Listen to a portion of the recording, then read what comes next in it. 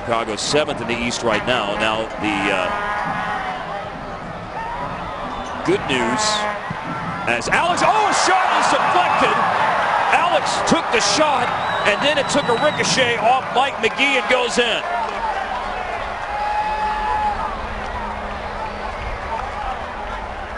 A second for Chicago here in the 42nd minute. It's a huge goal for the visitors right before the stroke of the halftime whistle. And again, Alex getting the start with Rios away with the Uruguayan national team. The big first touch finds Alex. He gets his head up, takes that shot. And that's just Mike Magee's 19th goal. And again, I talked about being a poacher and a goal scorer.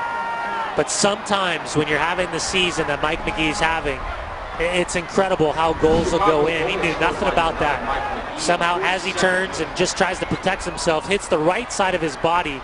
Chris Seitz already going down to his right-hand side.